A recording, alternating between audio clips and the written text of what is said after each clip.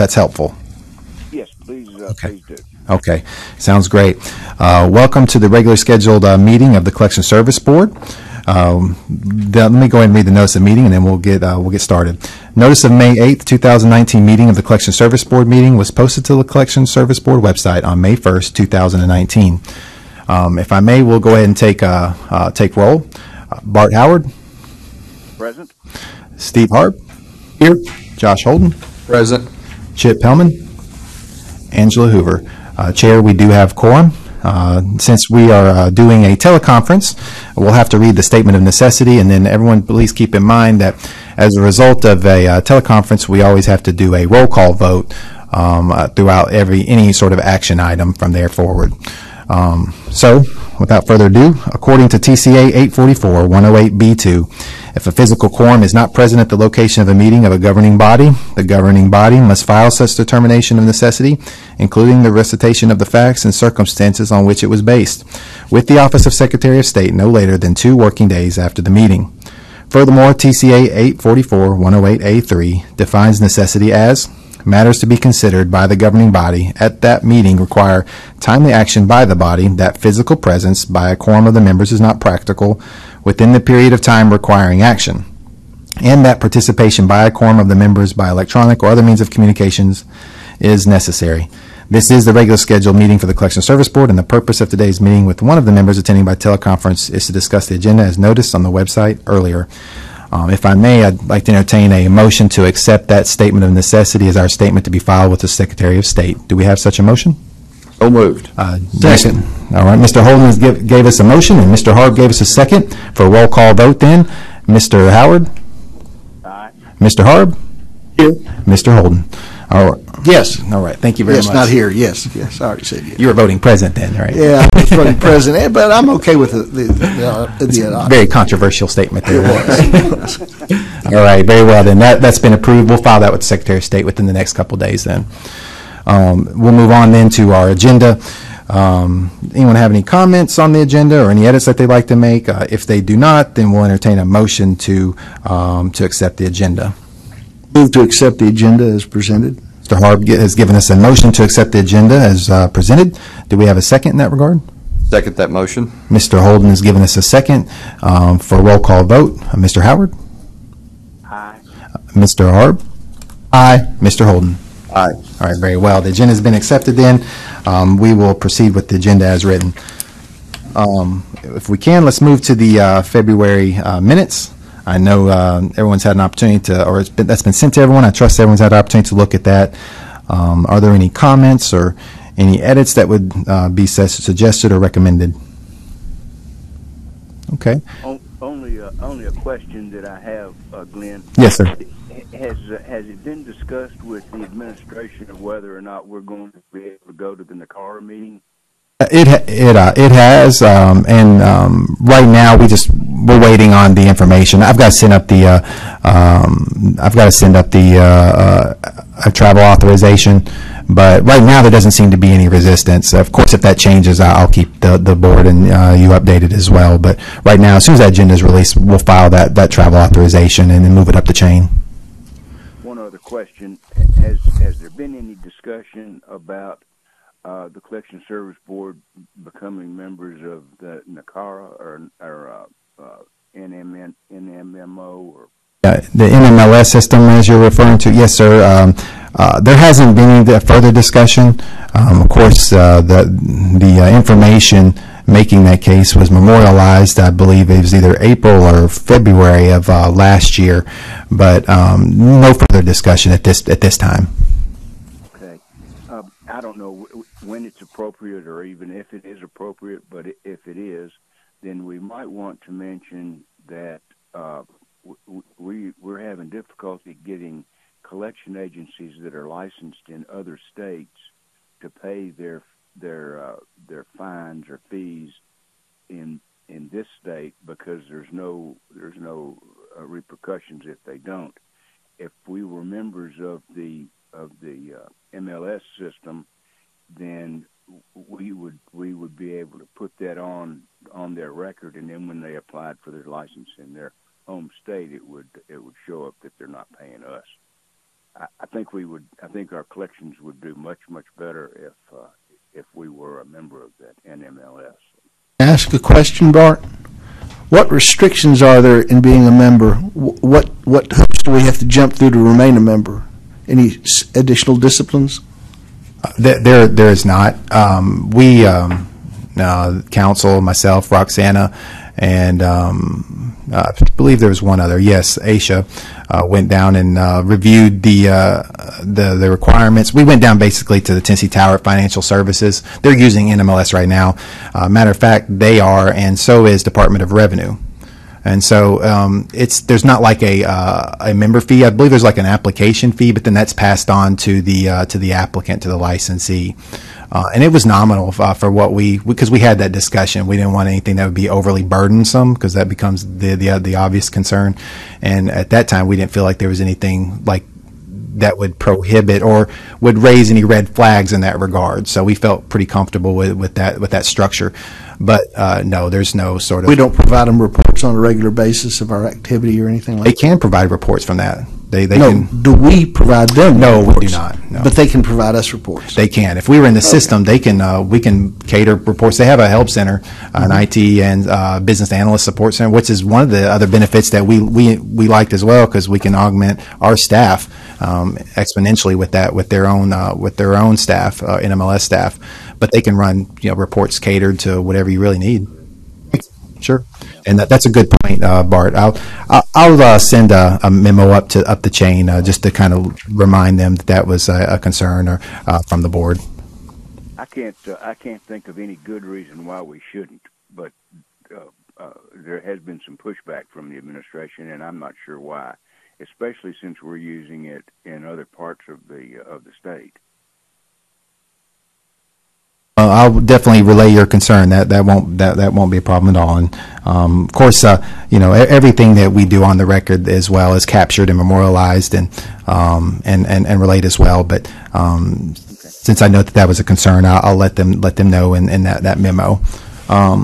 Okay. Well, back to the minutes then. Is there a motion in regard to accept that, or is there any edits that would like to be reflected in those?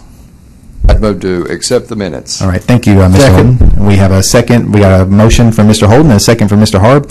For roll call vote, Mr. Howard? Aye. Mr. Harb? Aye. And Mr. Holden? Aye. All right, thank you very much. That's been approved then. We'll move on to director's report.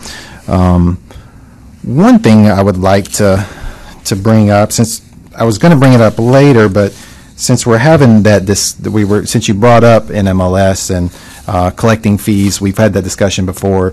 We don't necessarily, there's no new information except for from the fines imposed and collected, only 1,500 remain uncollected from in-state actors, of which 1,000 was due to unlicensed activity.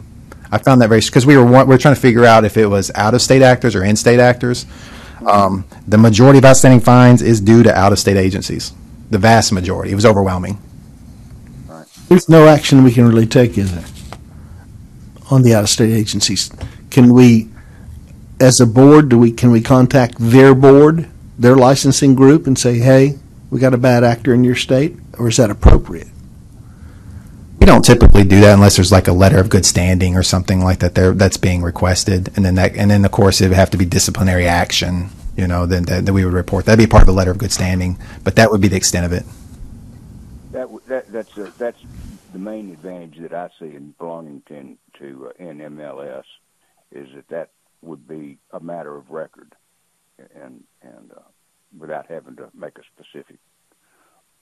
write a letter or make a specific request. That is good. And Bart, since as you were discussing that and brought that up, that'll be the point that I'll focus on. That seems that you want that seems to be of particular interest to you. So I'll make sure to include that. Okay, very well. Then we'll move on to the budget report. Then, if we can, let's take a look at that. This will just be for informational purposes. We did the deep dive at our last meeting. We looked at the fiscal health, overall fiscal health, the reserves. We looked at the expenses as well, and we looked at all the trending through, I believe, December. So we're only looking at January through March primarily. I won't spend a lot of time here. I'll, of course, entertain any questions if the board has any.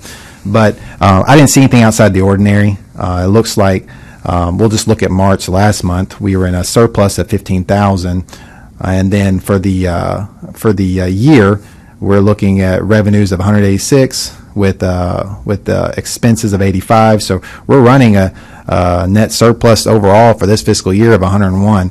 Now that's a far cry from where we were just about a year ago. Remember all that red we were looking at?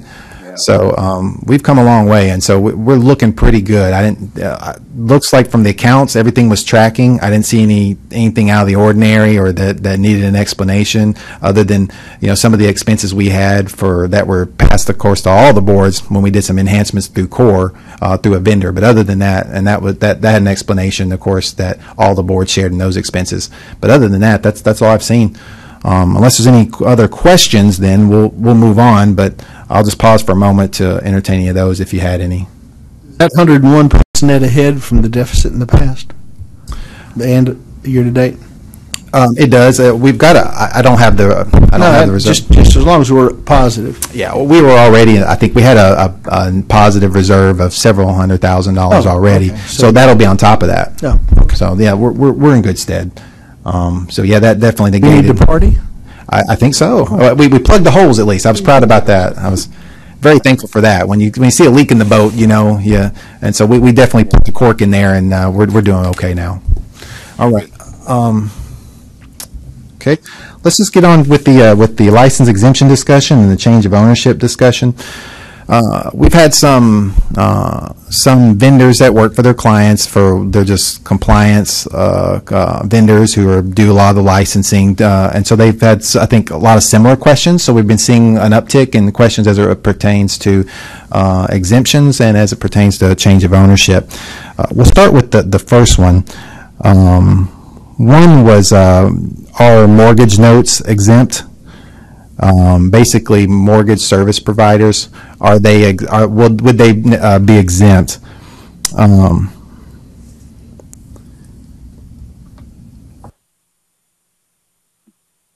This is Bart. I think that let me turn my speaker off here. Sorry. I think that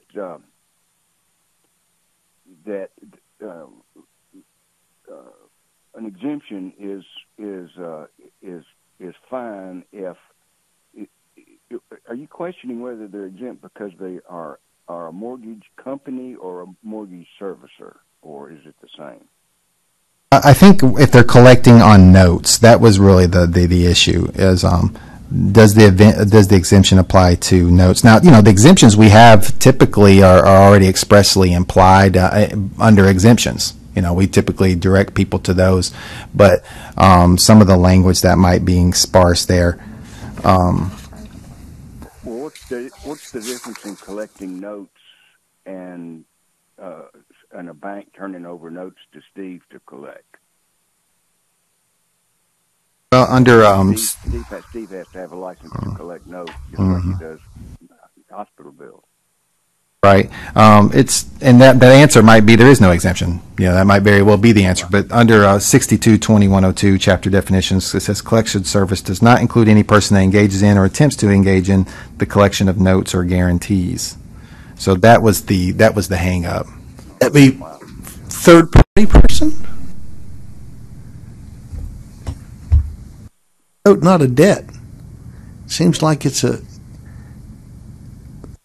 way you prove a debt in court is with a note. Well, not the only way, but it's the very essence of debt. It's good debt.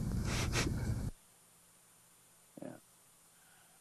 I don't think there should be an exemption, but I don't want to overrule what the statute says. Ask the director a question while everybody's mulling that. Does the board, or do we give advisory opinions on these issues in response to the inquiries? Is that? I mean, it's a legitimate question, but I guess what has been the precedent for that? What has been done in the past in terms of giving? Glenn, you can correct me if I'm wrong. To my knowledge, the board does not give advisory opinions. Usually when those questions come in, Glenn and I will kind of discuss, and we will let them know that, this is what the statute says. We kind of direct them to the law and rule. if they have a specific question about their issue rather than an advisory opinion, we'll bring that question to the.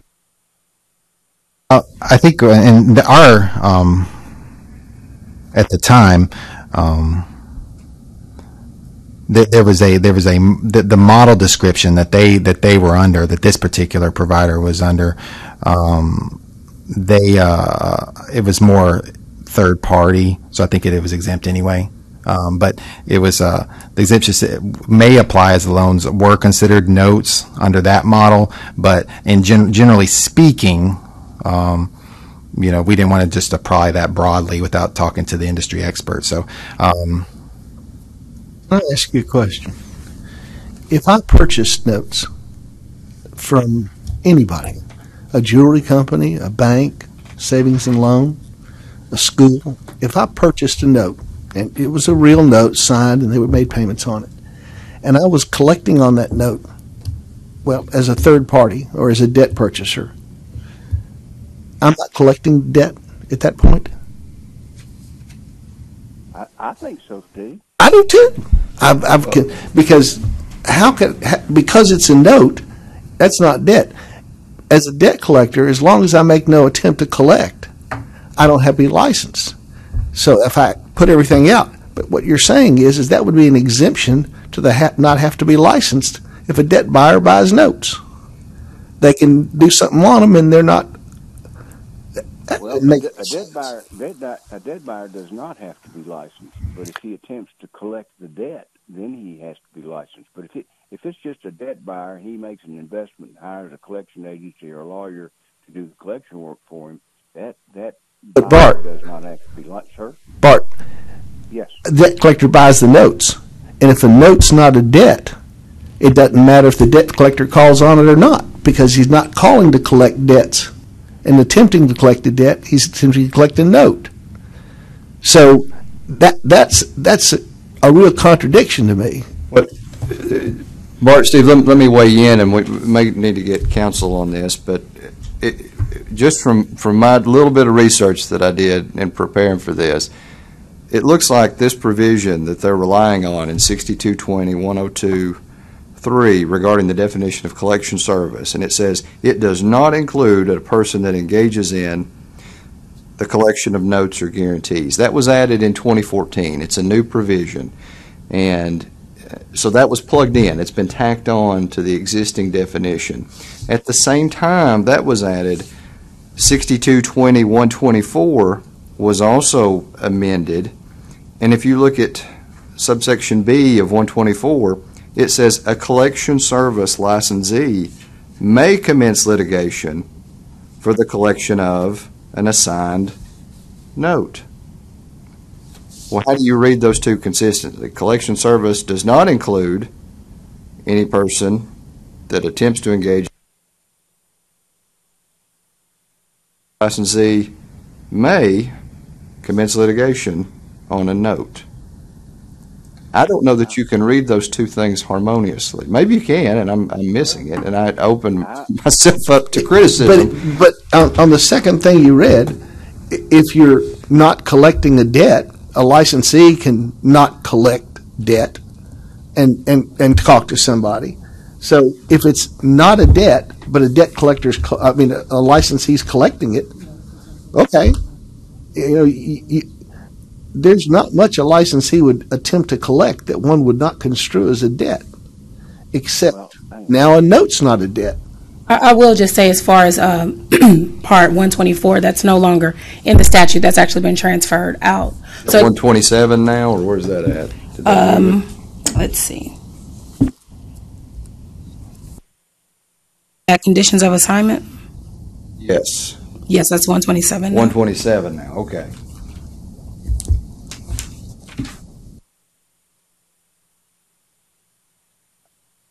Is the question then, we as a collection service board don't license people that just collect notes, even though they're delinquent and they're getting a fee for it and they're collecting in the name of a third party. But since it's a note and not a debt, and I don't understand the difference, but are we saying that they don't have to be licensed? But I think- That's the way I read the statute. I agree. I think that's what the statute says. If you're collecting on a note, you don't have to have a license. Even though 127B, I think it says that a collection service may sue on a note. Yeah. So I guess the short answer is I think if you're suing on a note, you don't have to have a license. Yeah. But suing and collecting, are those different things? I know you can sue without being a collection agency, but if I write a letter and say, Billy Bob, you owe me you owe this note and it's delinquent and I want my money, and this is XYZ company, the XYZ company does not have to be licensed. A cautious debt collector would send a 30-day letter out in advance of even beginning to sue on a note. And so, what we're saying is he doesn't even have to be a debt collector. yes. It can be anybody walking up and down the street can collect notes. So it could be a debt buyer that makes no attempt to collect debt without a license, but he can collect notes. Oh, that's goofy. It doesn't sound right. Would it be appropriate to ask the Attorney General for an opinion on that? If the board elects for me to do that, I can formulate those questions and get that routed and get that started. What do you think, the rest of the board? Do you think that that's appropriate at this point? Because I'm certainly confused. Well, how would it cause a problem if somebody only collects notes? They don't have to be licensed. If they collected an open account receivable or a credit card's not a note. Well, it's still a debt, though. Well, it's not a note. It's still a debt. A note's a very specific thing, isn't it? A note is a promise to pay. That's the defining characteristic. In writing? Yes, a note should be in writing. Yes, but every note, that is the commonality among all of them, is that at some point they say, "I promise to pay." Well, if you go to the hospital and check in, they have you sign a little thing that says, "I promise to pay." And if you don't, is that a note or is that a debt that you owe the hospital? And you make a fair point, Bart. At some point, it becomes very difficult to tell the difference between an account and a note. Because you're right, an open trade account, for instance, is a debt obligation. There's no question there's an indebtedness there. But I don't think we would normally regard that as a note. Unless you signed an invoice that had the words "I promise to pay" on it, or signed a receipt. When you apply for a credit card, you do that too. You promise to pay the credit card bills. You just haven't executed all the money off of your note yet. I can't. I guess there are instances when a debt is not a note. Verbal agreement, There's a lot of debt that's not a note, because if you don't say "I promise to pay," but I guess I wonder, why in the world was that put in there? I mean, how did that get in the law? It sounds like a debt buyer wrote it. No, I didn't. Gentlemen, I want to say that there was some litigation at that time in 12, 13, 14. And this was an issue, and that change in the statute was the legislature's response. Don't know that for certain, but I know that there were contemporaneous cases that preceded this change that I think were probably the catalyst for making that. You asked what's the purpose of it? I think the purpose has to be to limit the number of entities or individuals subject to licensure. You've exempted not only those that are collecting notes, but also guarantors, or you're collecting on a guarantee of a debt. That one's tacked on there as well. That's another one, yeah. It doesn't even have to be a note. If you guaranteed a lease and you're collecting on a guarantee, the lease is not a note. Correct. And then you're not a debt collector. Correct. Collecting on leases. Someone is guaranteed a lease. That would be a financial obligation. I agree. It's not a note. But if you collected on the person who defaulted on the lease, that's a debt. But you collect on the guarantor, you're collecting on a guarantee. I think It's that's not an a debt. interesting distinction, because if it's the lessee, then you need a license. But if it's the guarantor, Yeah. So to get to the guarantor and talk to the lessee, you have to be licensed. But once you go after the guarantor, well, I have seen offers from people just to sell instruments, just to sell guarantees, basically. well, and it could be that the legislature intended the word guarantee to modify the word note to say notes or guarantees, and maybe they meant to say guarantees of notes. I don't know. I'm thinking out loud. I'm not in their shoes. Speculating further, just speculation, sounds like a real good lobbyist had a guarantor who paid a lot of money to have that put in. That's crazy. That contradicts the entire basis of our licensing. I'm going back, Steve, and you remember it, to the I can't remember the name now, but the at the Bristol Speedway. Yeah, those people came and presented to us. Yeah, Their attorneys came in. Yeah, that's the case I was thinking about too, because it was a note and it was a guarantor in that case. that's exactly right. And Yeah. It's almost like they didn't like what happened, and so they got it changed. Bart, that is exactly on point of what they came with their problem, and because the guarantor and the guy didn't want to pay up. Well, I'll be darned. Well, it looks like, unless I'm mistaken, it looks like there is a general consensus, and it was with administration and council as well, that license exemption would apply to mortgage notes, and just notes in particular, as it pertains to the carve out in that definition. So I think we just wanted to hear from the board, making sure that we did our due diligence and we weren't missing some sort of nuance in the industry that could upend that sort of consensus. But I haven't heard anything yet. Now, the logic of it can be debated, obviously, for why it's there, or how that impacts the industry. There's definitely, it creates some confusion, no doubt about that. In the legal report in the future, if someone makes a complaint, do you all have to determine if it's a note or a guarantee they're complaining on? And if it is, their complaint's null and void because there's no collection, no licensing requirement? So everybody that complains about somebody trying to collect on me, if it happened to be they were trying to collect on a note? I think in the past couple of years, I've only seen one where they involved a guarantee. So it's not a question What that about a note?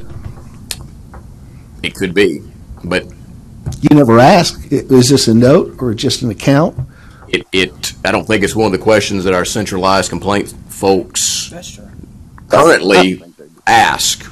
They just see an agency on the other side that is, based on what the complainant or the consumer has sent, appears to be a collection agency, and then if, we can match that up with a license, then we know they're a collection agency, or if it's unlicensed, we can just treat it as unlicensed collection activity. But I don't think, to answer your question, that's not one of the criteria that currently are centralized As asks. a board, we couldn't find somebody who was collecting on notes and a complaint was against them, even if the respondent didn't respond and it was a note.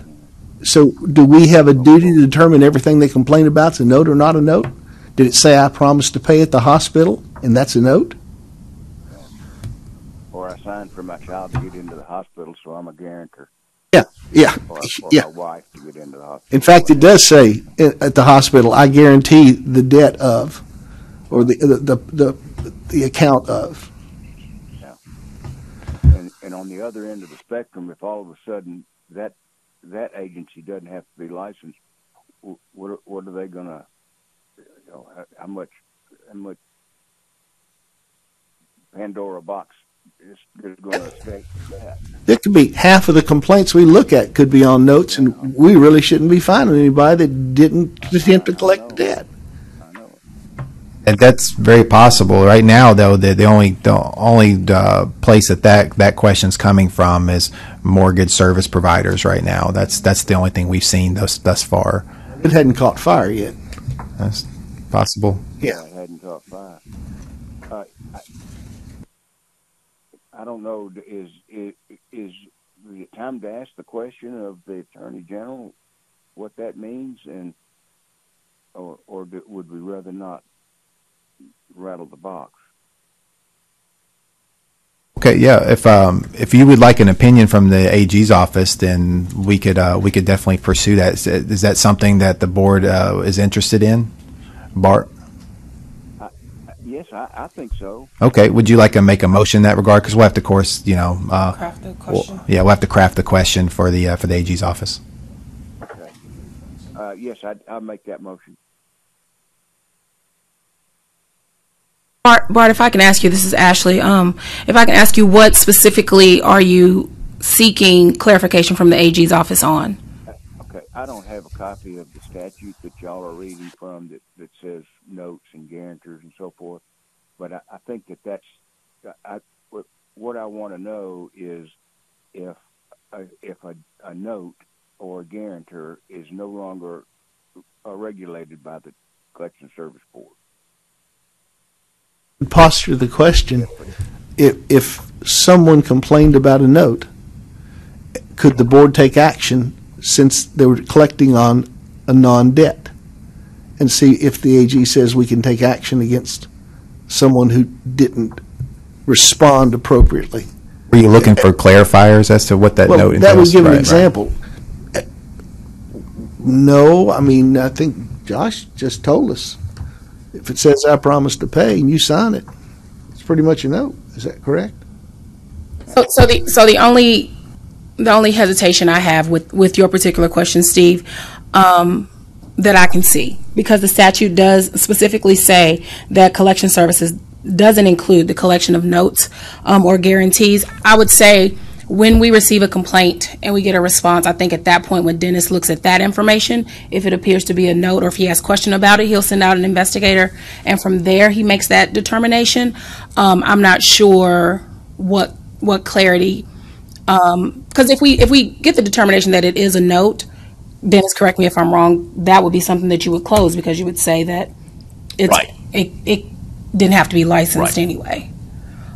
So I guess my confusion is, if it appears that we already have the answer to that, what are we asking the AG's office about collecting notes if the statute does say that it doesn't include notes as a collection service? Right, it is pretty clear on the face. Right. I mean, where's the question? Yeah, I see what Can't you're ask him, saying. do you really mean this? No, we can't ask him. Having to make some distinction between is it a guarantee under the statute? Is it a guarantee or a note? Is that something as simple as maybe the example of going to the hospital and signing I promise to pay? Or I guarantee my child's death. Yeah. Because when you sign as a parent, Well, it doesn't say that you can't collect it. It just says that the Collection Service Board doesn't regulate those people. And it may be worthwhile to, I mean, as it's written, I think it is clear, but what about third-party notes? Is the statute referring only to collect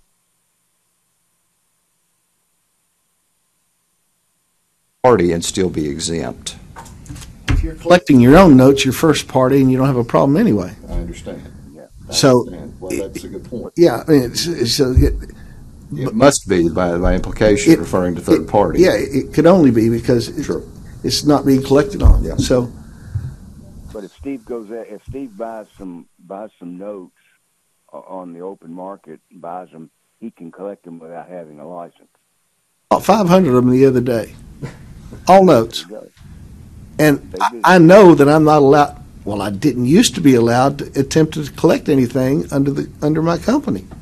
I referred 100% of it out for collection.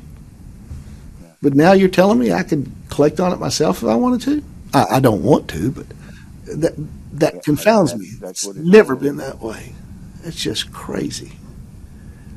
That's half of the business in the real world that agencies work on. A note of some type or a guarantee of some type. Now, I'll bet you that you could attribute that to credit cards too, because when you sign that, that's a promise to pay.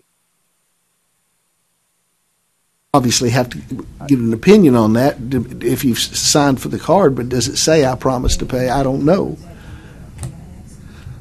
But if you have a spouse on the account, you're a guarantor of the spouse's charges. Yeah. Because the definition of guarantor is probably a lot looser. As long as you agree to take on someone else's debt, then you're a guarantor, I guess. I don't know the legal definition of anything. The only thing as a board, I don't feel comfortable fining people for violating our statute if they're exempt, and they don't even know they're exempt. And so they've been buying licenses for years, and now the law has changed, and they don't know they're exempt. Do I feel comfortable imposing the statute on them when what they've done is not a violation? Bart, one question beyond that. Do we as a board have a duty to determine if it's a note before we impose anything? Because if it's a note, we can't do anything. If we don't know it and we go after somebody, now you can ask the AG that. Is it our duty to find out if it's a note? That'd be one of the questions, because if we have to determine it's a note before we find anybody, well, I'll just stop. So, in an effort to amend and craft that motion, Bart, what we're asking the AG's office then, and if I can just sort of summarize, is that you're looking for clarifiers as to what actually constitutes a note, because we know it's exempt. So we're looking for clarification beyond the obvious, mortgage notes, and what does that entail beyond that? And then also, is there a duty owed to verify whether or not it in fact is a note, or does that burden fall upon the parties involved in the complaint? Is that the motion? I think that sounds, that's a good motion. Okay. Do we have a second in that regard then? Second. Mr. Harb has seconded it for roll call vote. Mr. Howard? Aye. Mr. Harb? Aye. Mr. Holden? Aye. All right, thank you very much, gentlemen. All right, well, as soon as we get an update on that, we'll let you know what we hear. Okay, we'll move on to the next item then. Commercial debt collections.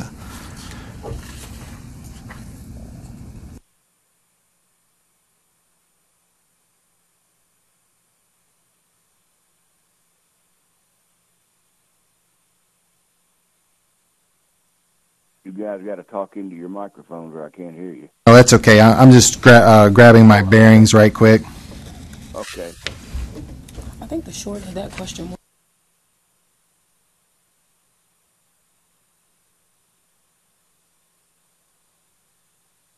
So the long of the short of the long is, our inclination. Well, I won't try to steer, so I'll try to be careful with the way I say. But we do got a position on this, but we want to make sure that it's in line with the industry.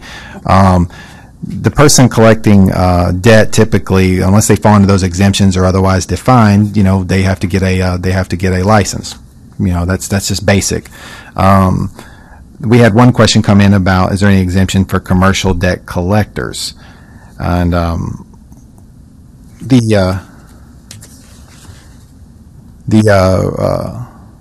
well, I'll just pose that question first, and then I'll kind of give you what I said then, because I don't want to steer anyway. Well, okay.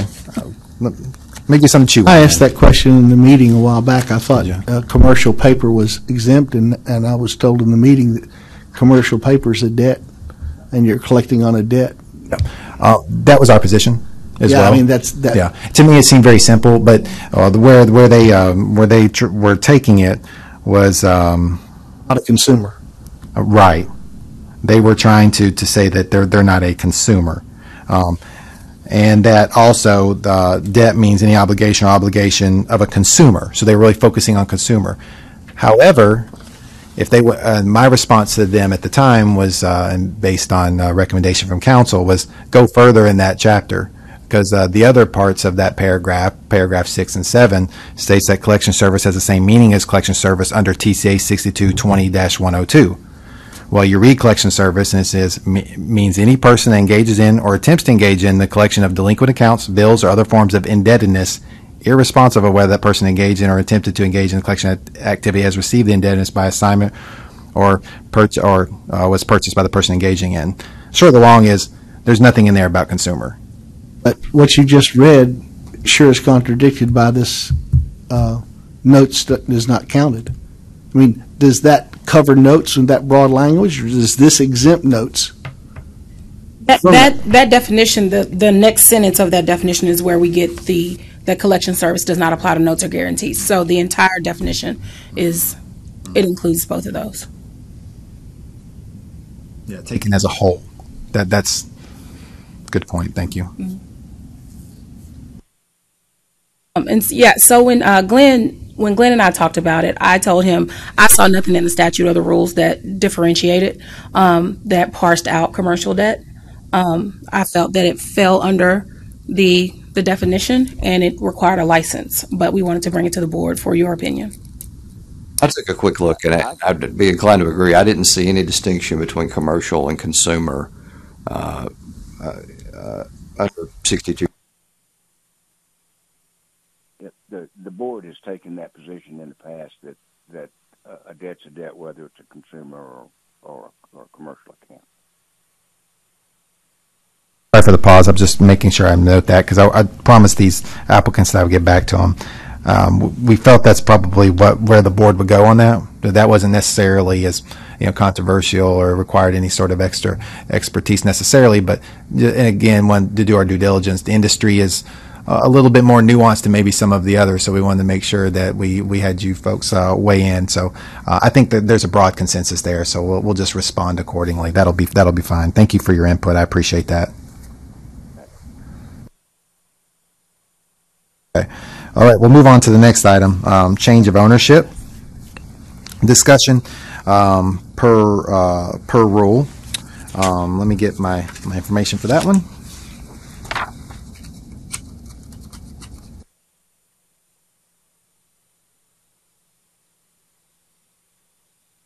Yeah, the scenario is like this. Company A owns Company B. Another outside company, Company C, buys Company A, thereby becomes the direct owner of Company B.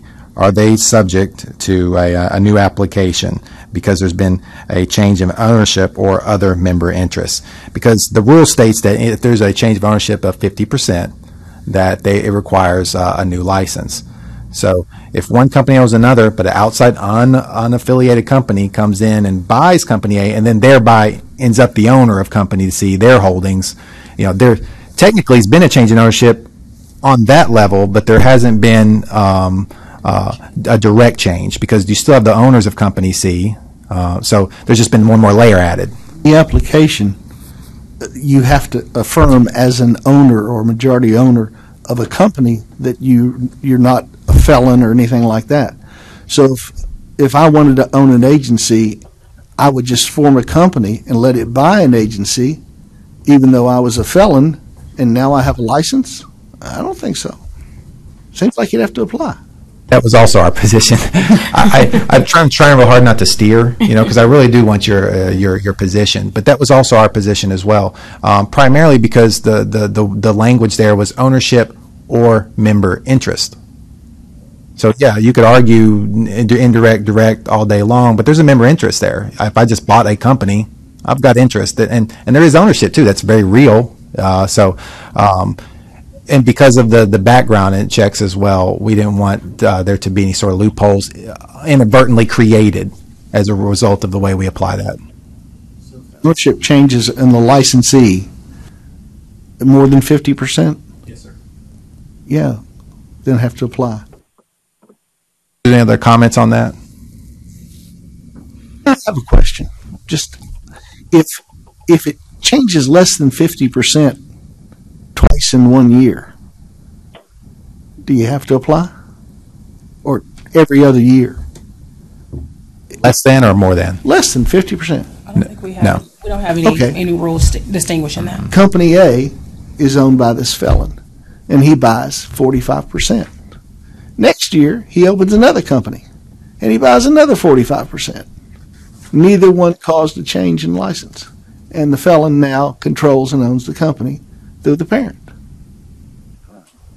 That would be based on indirect ownership, what we described today, that would be more than 50% at that point. Well, no, because it changed in a year. Does it ever change? He bought in 6 months later. Okay. Year end passes. He opens a new company, and that new company buys another 45%. So now 2 companies own 45% each. But since he owns both of them, he controls them because he has 90% of the company. In your scenario, I agree with you. That would not require a new application because it's less than 50% based on the language of the rule. Transaction. Yeah, the rule is based on a transaction changing 50%. But you have 2 transactions, you're out from under the rule. So the rule doesn't run from the posture of the applicant at the time it makes the application? No, Okay. so the rule we're discussing is 0320-01-.04, Part 2, which says in a corporation or limited liability company, an aggregate change of 50% or more of the shares, ownership, or other member interests, respectively. That would require a new application. That's how we define change of ownership. That's per event without saying it. Yeah. Okay.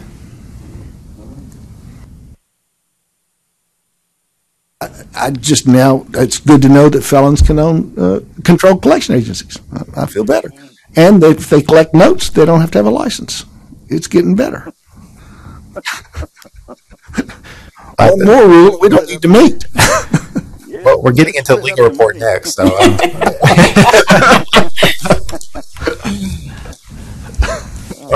those don't require any sort of action items. The AG's opinion did, so we're good as far as the board action items. We've covered a lot of ground in just a short little period there. So our next item then is, unless there's any other questions or something that requires action, we're going to move to the legal report. And then, of course, there's always a new business. We can open up whatever can of worms or that we want to do there. So if we will then, if it's the will of the chair and the board, we'll move to the legal report then. Let's do it. All right, thank you, sir. Okay. Typically I'll read the number and the corresponding complaint number, and then at the end there'll be one that I've actually labeled for discussion, so we'll have to at least discuss that one. Number 1, 2018-09-1251. Number 2, 2019-005321. Number 3, 2019-007-111. Number 4, 2018-09-0601. Number 5, 2018-09-1901. Number 6, 2018-08-9021. Number 7, 2018-09-127. Number 8, 2018-08-4421. Number 9, 2018-71. Number 10, 2018-08-8941. Number 11, 2018-09-1891. Number 12, 2019-006451. Number 13, 2019-009291. Number 14, 2019-0091. Number 15, 2019-0093.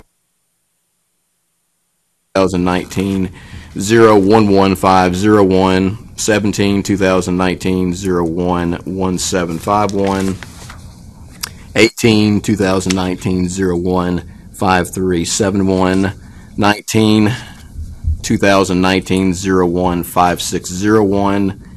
20, 2018-061631. 21, 2018-075331. 22, 2018-008891.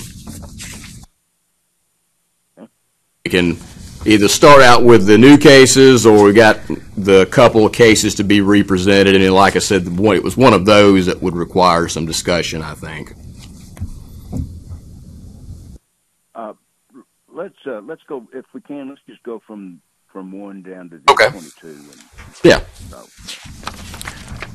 So were there any questions? I guess that's probably the best way to just open it up. I know I think all of the new cases I've got recommendations on, so if there are any questions on anything, we can discuss that now. Mark, have you read them all? I have read them all, and I wrote some notes for Yeah. them, but my internet is out up here, and I can't get the entire question. But the notes, I have a note that I'd written on number 1 was, I think, a reply. Maybe we didn't get a reply. Right. No response. No response. And it is a licensee, so it's not an unlicensed situation. Okay. And is it a legal debt? Well, that's sort of, based on our beginning of the meeting, I think that's the legitimate question. Based on what I saw, it does appear to be a legitimate debt. This is a relative. I think I put that in my summaries that the licensee appears to be a recently licensed collection agency with no history, so they may not. Well, you would assume they would know what to do in response, but I think the standing position of the board has been when no one responds to a verified complaint in writing, then the $250 civil penalty is kind of where we've gone, I think. So. Yeah, I think so too. I was going to suggest more than that, but rereading it based on our prior discussion, first sentence, the complainant financed a vehicle that was repossessed. I'm pretty sure if you finance a vehicle, you sign a note. Correct. Right. So they really weren't attempting to collect the debt, so we really can't get them. This is killing me. I mean, on the face, it has to be a note, because you can't finance a vehicle without signing a note or being the guarantor.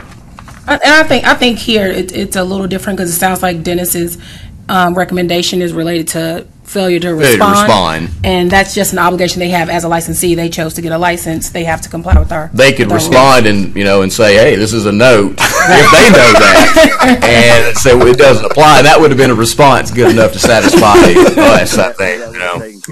But given that we know it's a note, are we in a position to do something for somebody who wasn't trying to collect the debt, even if they're a licensee or not? I mean, my concern in the prior conversation is what duty falls on us as a board not to bother somebody? Yeah, there you go. So, okay, if they don't know it, are we going to sneak by and fine them? I don't know. No, if we know. What do you think? If we know that it's not part of our statute, then we don't have any authority. That's correct, and I believe Dennis has done that a couple of times. I think he's presented a couple, or I think you said you presented one that there was a guarantee and It was a guarantee situation, right? And so once that was verified, I believe you recommended closure on Right. that one because of that exemption. Now, that was something that, more than necessarily failing to respond, although that might have been part of it as well. But in any event, the board believes that, given our recent conversation, that we close this one. That's. Oh, I'd like to fine them. They didn't respond to us. But I'm just curious if the board or our legal counsel feels that we have a position to fine them. Initially, when we sent the first letter out there, we probably shouldn't have sent it because we were asking them to respond to a complaint about a note. Well, I think their duty to respond, it's regardless of what, we're trying to gather information. So they're a licensee, they've had an inquiry made of them, they have a duty to respond as a licensee. This may just be one note as part of a larger portfolio that they carry that is primarily other debt obligations that are not notes, and they would still need a license regardless. So if they're going to be a licensee, they have to respond to these kinds of inquiries. The system doesn't work if they don't. So I think the fine is appropriate. I agree. But if they responded, it's a note. That wouldn't change the fine because they didn't respond. Different Didn't know when they recommendation, responded. right. Yeah. Well, and that Steve, that brings me, I had a question about number 5, which involves a similar, it's a car loan, which I just realized, but it's in a Chapter 13 bankruptcy. My initial question was, is the bankruptcy still going on? Was it dismissed? What happened? But now that I look back, I see that it was a car loan. Again, so that may be a relevant inquiry there is that if this is a note, it looks like they've responded, but I still have my initial question was, if she got a discharge in Chapter 13, then they shouldn't be trying to collect it. If she's still in Chapter 13, they shouldn't be trying to collect it. Or if it's At all. yeah, they can try to collect it, but Looks like it was a successor in interest, so I think it even makes it like it's its own debt, and so that no longer is it even a third party. It might have even been one that we might have even, I'm only thinking about it now, Glenn, but we might have even been able to administratively close it because it's one of those situations where, as a successor in interest, that basically makes you the creditor. No longer a third party situation anyway, so. I just thought if they don't respond to us, the action of not, Josh, I agree with him. If they don't respond to us, the action of not responding, 250, at least 500, because they just need to respond to their board.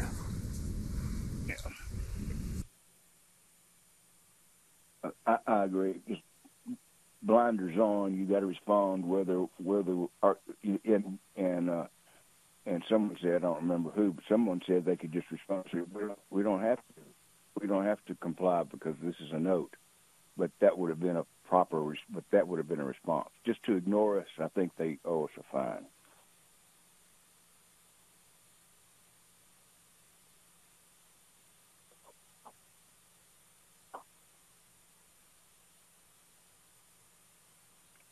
Anything else for 1 through 19? I got a question on number 4. Let's see. There's a rule that creditors must hire licensed collection agencies. We had an instance when it seemed like it was a Comcast or Comcast had hired an agency that was not a licensed agency to do collections in I think it was Chattanooga, and that guy was really bad. He put a sign on his car that listed the people that hadn't paid for their Comcast and what have you, and we went after Comcast because they hired this guy. And it seems to me there's something in our statute that says you got to hire a licensed agency.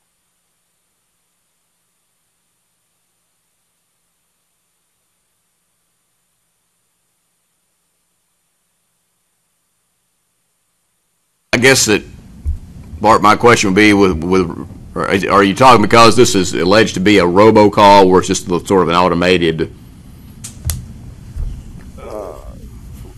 Well, like I say, I don't have a copy of the entire complaint. I just have the notes that I wrote down, and I just remember thinking that this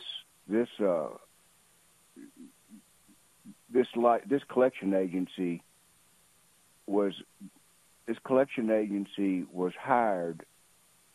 Whoever hired this collection agency is responsible for the violations of that agency. And I don't mean responsible for the violations, but they're obligated under our statute to hire an agency that is licensed.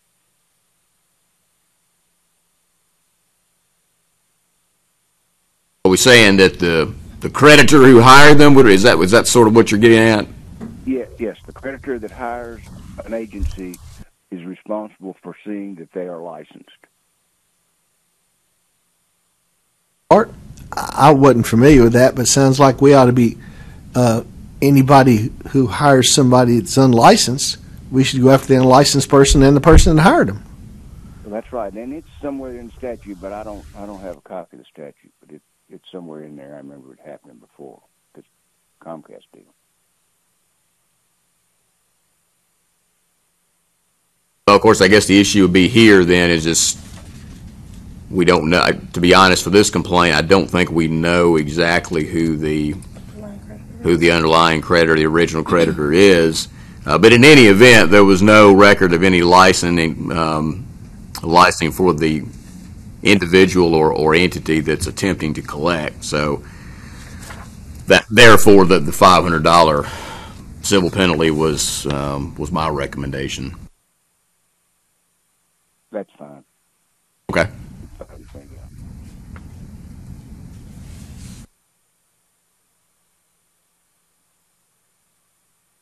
Comment on number 9. I was surprised that filing suit is not a contact, so you don't have to send out the 30-day letter prior to filing suit, if that's all you do. It just boggles my mind in a way, but that's for sure. Well, that and filing suit, as you know, going back to law firms being exempt, I think that nixes the issue right there. Yeah. That's a good point too. Double stuff, isn't it? Yeah. Yeah, okay.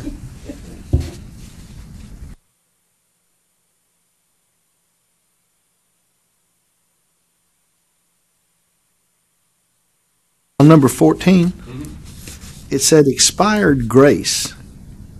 It was a licensee, not a licensee. Did the problem occur before the license expired? That's my understanding. Right now, when this report was when we produced this report, the status is currently expired grace. But at the time the complaint was made, they were still in a good standing. Of course, that they still would have 60 days, I believe, that they could operate under an expired grace. Well, not necessarily that they can operate under. They have 60 days past their expiration date that they don't have to reapply for a license. Correct. That's what grace period is. But in this instance, they were still, it looks like that the license expired 12/31/2018. So the attempt to collect was made before 12/31/18. So they were active at the time of the activity, Correct. but they're expired Now. as of the time of the complaint. Right. Okay. And at the time the report was put together, so that's why Okay. you all see expired grace.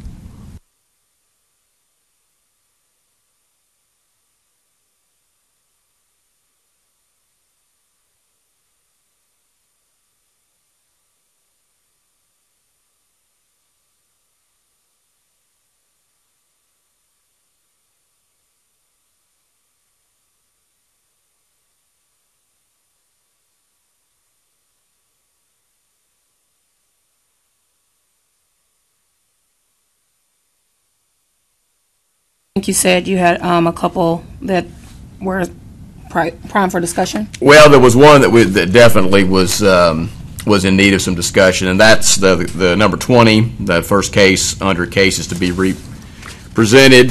This is one just to sort of jog everyone's memory. We had maybe seen it at the not the February, but maybe the meeting prior to February of 19.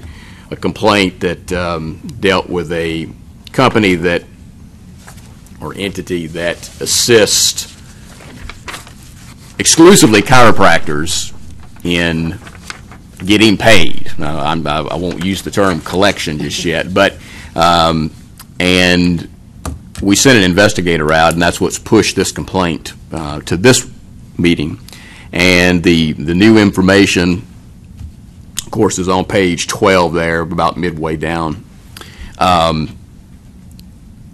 investigator found that, without question, that this respondent, this entity who's assisting chiropractors, files medical liens left and right. I believe that our investigator got no fewer than 20 from them, from separate accounts.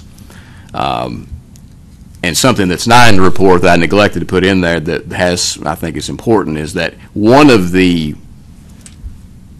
injured parties, because this complaint was filed originally by one of the injured parties' attorneys, by plaintiff's counsel, and that individual said they've never received any kind of correspondence or phone calls from this respondent.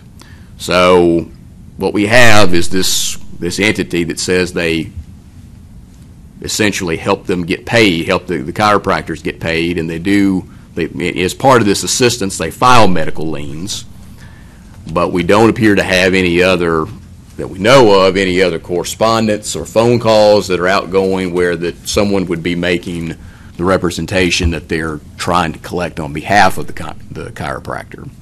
And I will tell you that it's my view that filing a medical lien by itself doesn't necessarily make you a debt collector, but the end result, and this is sort of where I come down, the end result is you're attempting to secure payment for a third party.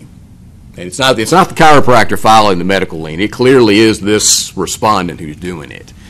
Form of a suit, a medical lien is not a contact? A medical lien, well, that's you file it in the circuit court where the lawsuit is pending, or if it's not pending, you can file a medical lien even without.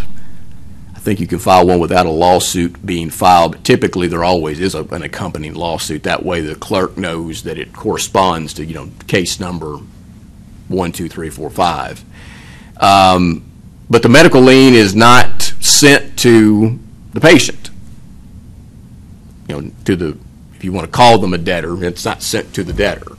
So the only way that this person would even know there's a medical lien out there is if they did a search at the local, clerk's outstanding liens in their name.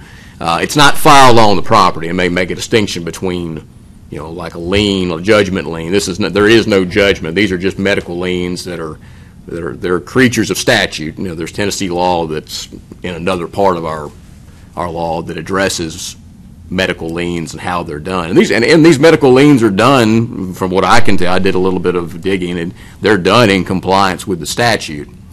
But they are not sent to the individual debtors, if you will. Three things stand out here as I hear you talk about the medical lien. I mean, number one, it is against the res, this proceeds of a lawsuit that the injured person would be entitled to. So they're doing that. They say they're doing that. They're filing medical liens. Number two, they say they quote assist with collection. That's what they say they do. They say they assist with collection. They file medical liens, and then number three, they're paid, and this is what they say, they're paid with a percentage of the collected funds on open accounts. So you're filing a lien, you say you're assisting with collections, and you're paid based on what you collect. Now, looking back at our definition section, that sure does seem like somebody who is engaging in or attempting to engage in the collection of an account. I got to ask, is it a note? Well, we don't know what the patient signs exactly. They come in for services with the chiropractor. They've got an injured back or neck.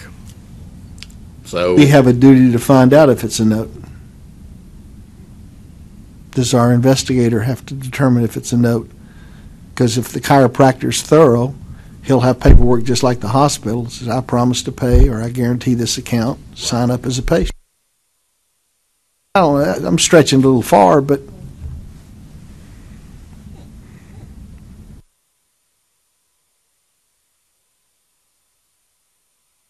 It is not a note. I think it would be my position that regardless of their protestations and asserting that they're efficiency experts or whatever it is, right, they sure do seem like they're engaging in collection of open medical accounts. And they're doing it through a unique and ingenious way, but I think there's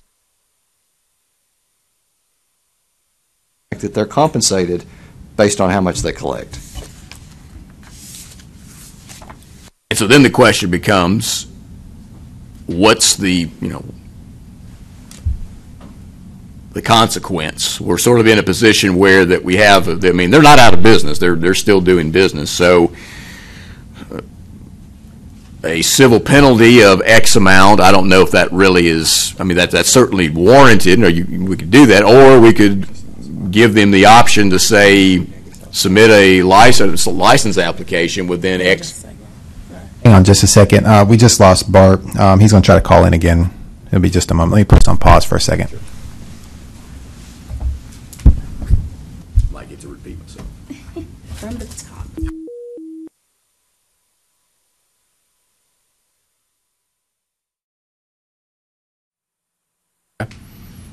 I'm not sure how much you got of what I was saying, Bart, but we're looking at number 20 on cases to be represented. Yes.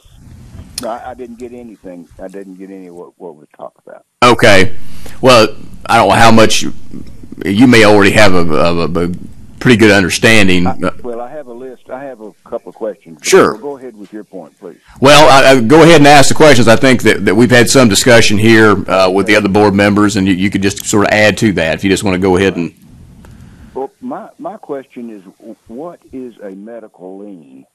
I know what a lien is. If you sue somebody on a medical debt and you take them to General Sessions Court and you win and you take a lien and you file a lien. But is there some distinction that is there something called a medical lien, and what does it lean to?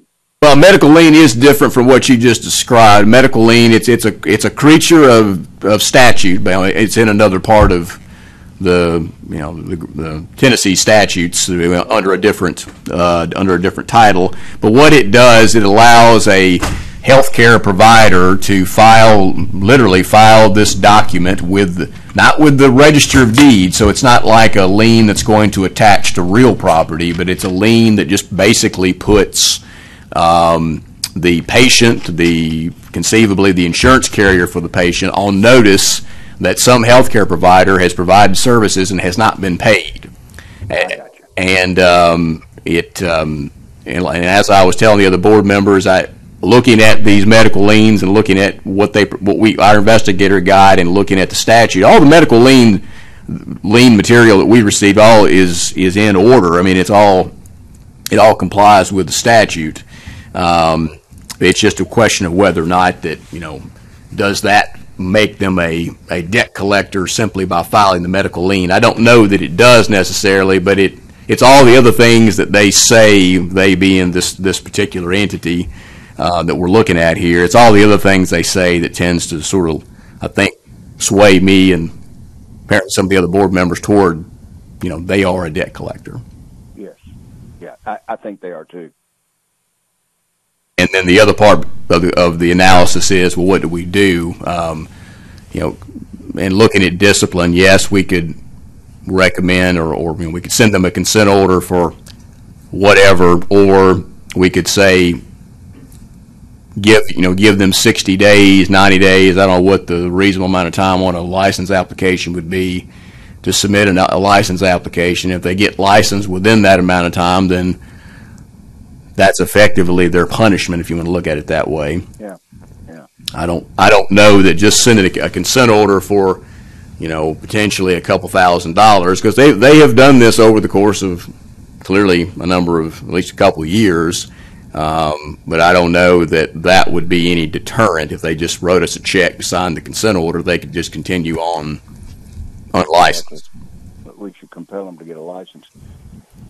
Have we had other complaints on this creditor or a debt collector? No, this is the only one that we have had.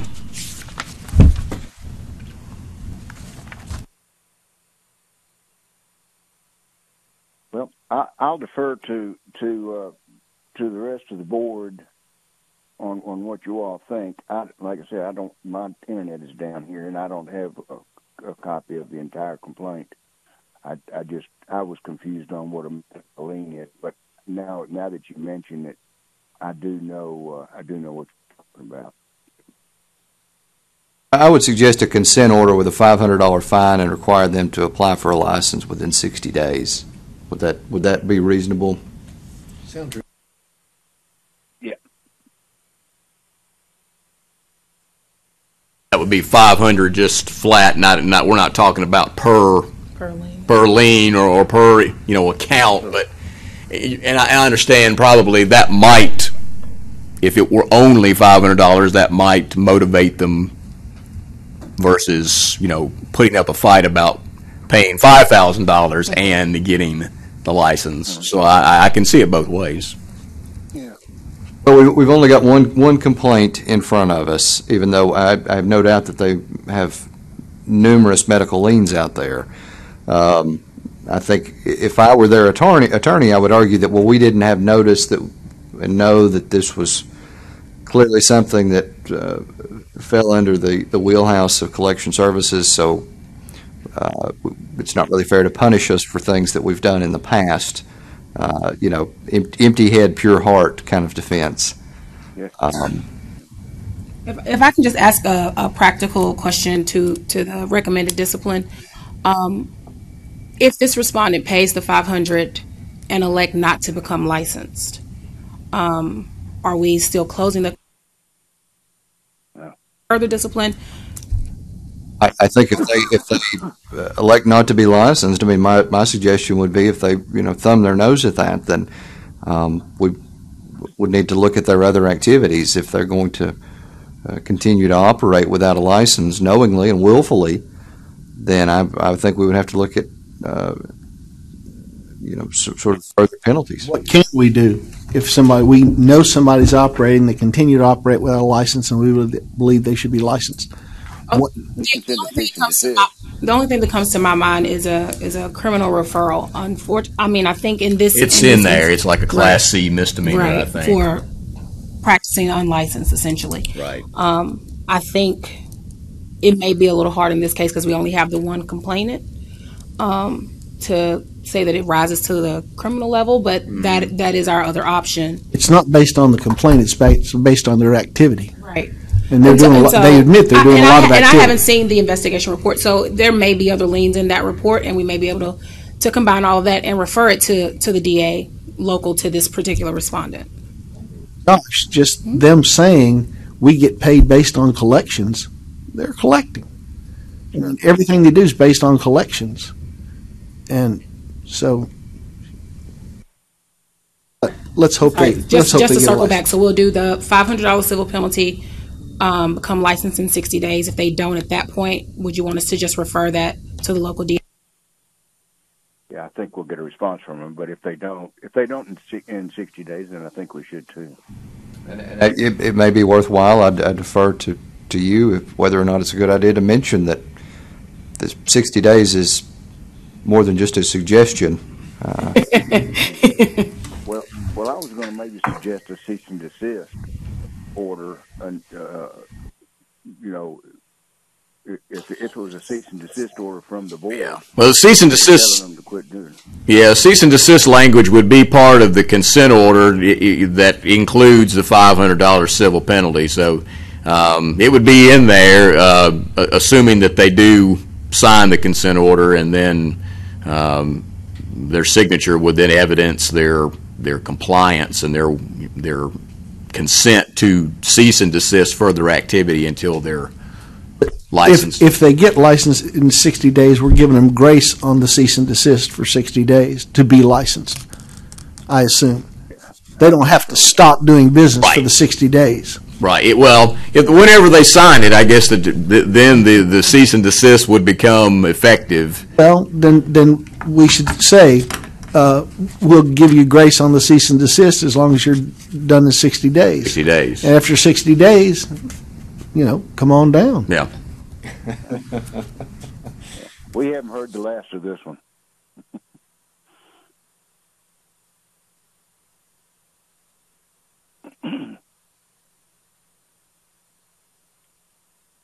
Have any more notes, Bart, on any other of the complaints? Yeah, let me see. I have one on 21.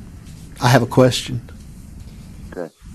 And it's a subsidiary.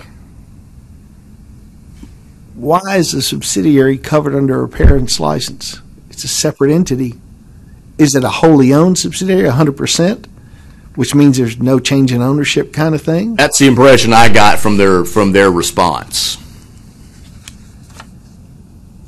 Well, if you can call yourself XYZ Company, but if you send a letter, if you're an XYZ Company and you send a letter, ABC Company, pay this bill, then the consumer thinks it's ABC, and I don't think that they can avoid the statutes by saying, well, that's what, we don't have to be licensed because that's just an affiliate.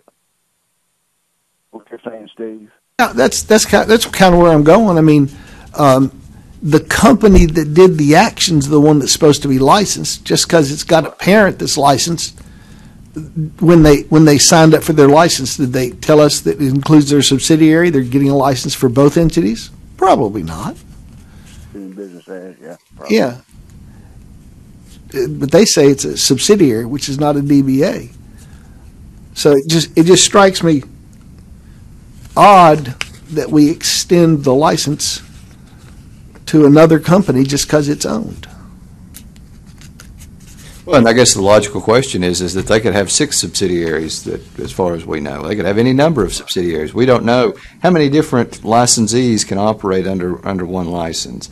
That's not it's a theoretical question right now. We only know of one subsidiary. But I think that's your point, is that, and that sort of, I think, skirts the intent of the statute. Presumably, each business doing debt collection should have a license. Especially when you look at it in the eye of a consumer, he has no idea that this ABC company is a subsidiary of XYZ company who is licensed.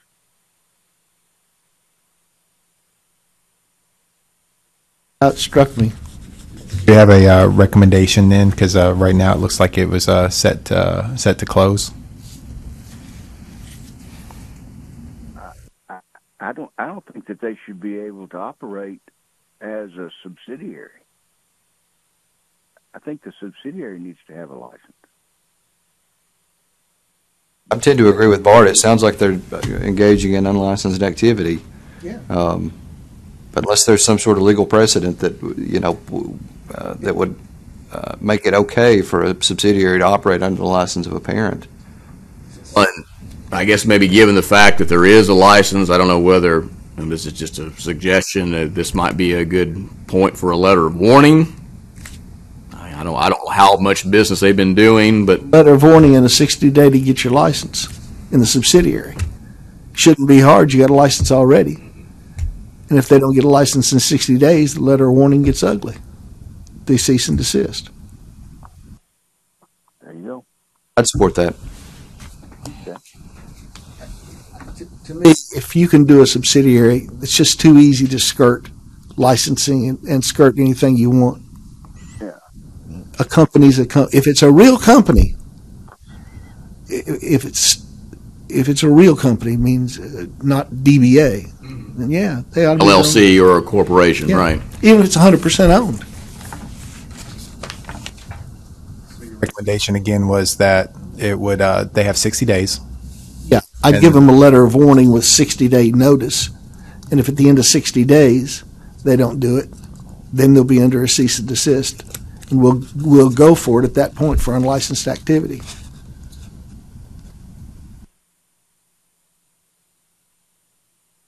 These guys, I'm kind of feel like letting them off with no fine for not knowing, and the other people we were going to give a $500 fine and get licensed, and they didn't know either.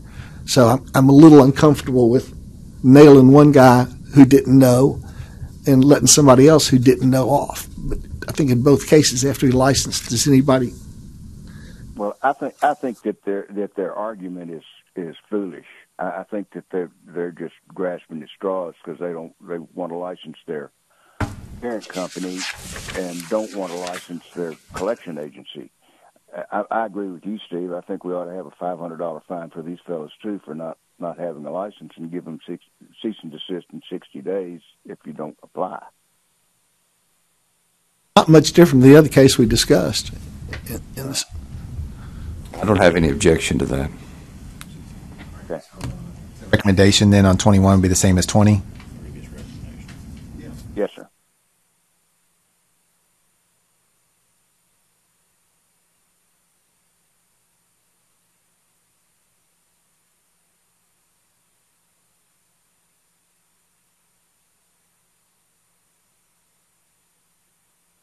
No, Microphone. I think we had. That's okay. Do we have any other? We weren't. We were just deliberating. But do you have any more? I think you had some more notes, didn't you, Bart? Just on 22, maybe an internal thing. How did we miss the original response? That was probably something in something was saved maybe in an email, and the email what didn't get into the complaint folder. It literally could be something that perfunctory, and that just when I look at the complaint file and there's no response, as there is sometimes, then that's where my inclination went to, is that, well, they just didn't respond. Okay, I understand. I just wondered if the process needed to be reviewed, but that's okay. I think this is the first one we've had that we didn't know that they were licensed, or we didn't know that they had responded before. Other comments about the legal report? Okay. Carol, you may have to help me out in case I go astray here, but I'll just try to summarize so we could do one motion.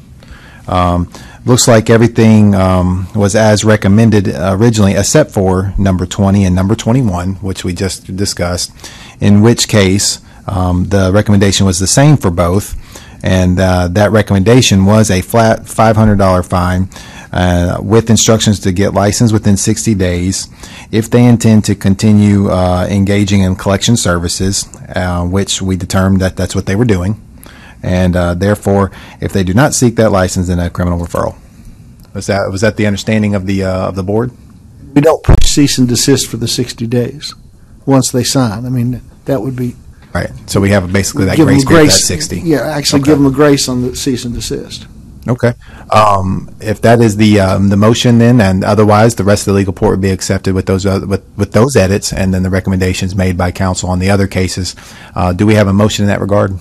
So moved. We have a motion from Mr. Holden. Do we have a second? Second. We have a second from Mr. Harb. For roll call vote, Mr. Howard? Aye. Mr. Harb? Aye. Mr. Holden? Aye. All right. That takes care of the legal report then. That those recommendations will be amended. If we can, we'll move to the new business. Do we have any new business? Anything that the board would like to discuss that may require the attention of the board? No? Okay. Then we'll move to adjourn. Do we have a motion in that regard? So moved. We have a motion from Mr. Harb. Do we have a second? Second. We have a second from Mr. Holden. For roll call vote, Mr. Howard? Aye. Mr. Harb? Aye. Mr. Holden? Aye. Thank you very much, gentlemen. We are adjourned. All right. Thanks for accommodating me, folks. Thanks, Bart. Take care. See you, Bart.